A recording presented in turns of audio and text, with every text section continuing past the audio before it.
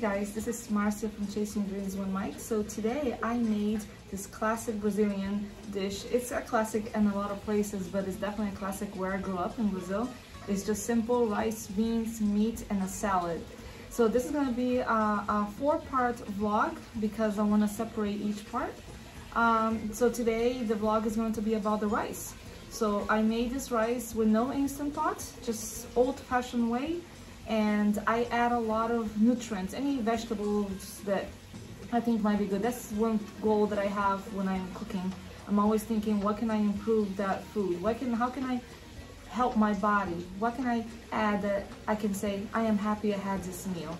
So simple rice, white rice, there's not much to it, right? So I try to add things. So today in the rice that I made, I added garlic, onions, parsley, and carrots. Right? And I try to add the veggies at the right time so that the nutrients don't die, because if you overcook the veggies, they are going to die.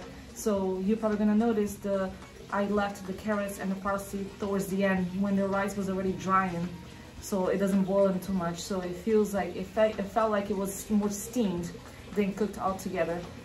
So I hope you enjoy our home vlogs. This is a new section in our channel. And this lady here with a beautiful garden here. Planted a lot of things. Looking forward to start collecting from here to add to my cooking. So hope you enjoyed the vlog. This is part 1 of this meal, how to make the rice. The ingredients that I'm using in this vlog is 3 cups of white rice, olive oil, 3 cloves of garlic, 4 branches of Italian parsley, half of a sweet onion, half of a teaspoon of salt, 5 ounces of matchstick carrots. This serves 8 people with leftovers because I have a big family. But if you have a smaller family, you can do a serving of 4. Just use half of the ingredients in this vlog. So you just take your garlic, just carefully peel them by hand. Just be very careful with the knife. Yeah, I'm scared of big knives, so I just use my small knife. As you can see there, just keep cutting your garlic until it's all in tiny little squares. That's my knife. It's not that sharp, but I love this knife. It's just perfect for me. Everybody has a different preference, right? So once you have your garlic all cut in little squares, you'll move on to your onion, the sweet onion. So in this recipe, we're going to use half of a sweet onion. Those are usually pretty big onions, so half of it is definitely enough. If you're gonna do, obviously, half of the serving, you're gonna use a quarter of an onion. But in my case, I'm doing a 8-person serving, so I'm gonna use half of the onion. Again, there's no right or wrong in the food that I make. I prefer to add more things, but if you prefer less onions because you don't like onions that much, you can add less, right? So the way I cut my onions are just go in both different directions. So go one direction or the other one. That makes little cubicles, little squares of onions. You can make them as big or as small as you want. I'm not so picky because I love onions, and once they're cooked, they're not noticeable in my opinion. So I'm not picky how big or small they are. So when you have your onions ready, you move on to your carrots. These carrots are already ready from Publix. These are the Matchstick Carrots. They're like little sticks instead of the shredded ones. These seem to be more noticeable once the rice is ready. You can definitely see the carrots because the shredded ones sometimes disappear. I also use the shredded. They're also very excellent to use in rice. So 5 ounces in this case. This is a 10-ounce bag. So you just separate the other one, put it for the next time, and just use 5 ounces this time.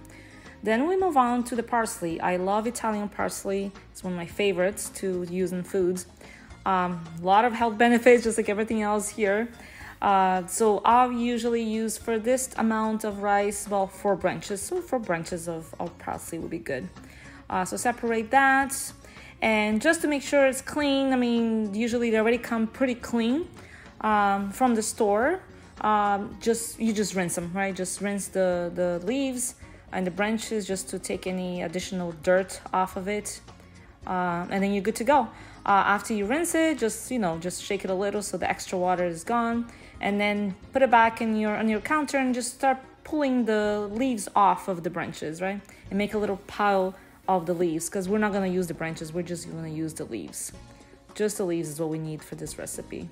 So once you have your little bunch ready of leaves, then you just start cutting. Just keep cutting until you get your all as shredded as possible, right? Parsley that you can. Then you have all your ingredients ready to start making the rice. Everything is there ready. the next step is to actually get the rice ready. So I'm using 3 cups, so I go ahead and that times 3 right there, put them in my strainer. I probably need a bigger strainer. And I just start rinsing it. And this part is important because when you rinse your rice, you're removing all the extra starch that comes with the rice, a little white powder that comes with the rice. Once you wash that off, it helps the rice not to be so sticky, because by nature the rice wants to be sticky, right? So if you rinse that off, it actually helps you for the end result. So just wash it, just make sure the extra water is out. Just shake it a little. Then the next step is, what I do is to get your water ready, because you're gonna have to add water when you make your rice, and the ratio for the water is going to be 1 to 1. So I already get the first one ready, because so I don't have to run around and get it while I'm putting everything in the cooking pan. So in the cooking pan, medium, actually high temperature, you just add your olive oil there, and the first thing you add is the onions. So you just add your onions there, and you wait until it starts cooking. You mix it a little. This is already in high temperature, so it's not gonna take too long until it starts cooking. Once it's already cooking, then you're ready to add your garlic. Once you add your garlic, again, just wait until it cooks a little bit, and then you start just mixing it up, just so that everything is even out and everything is mixed in the cooking pan. I prefer to use a wood spoon, right, in this kind of cooking, but you can use whatever spoon you like. So you just mix it up. Then comes the step where you can add your salt right now.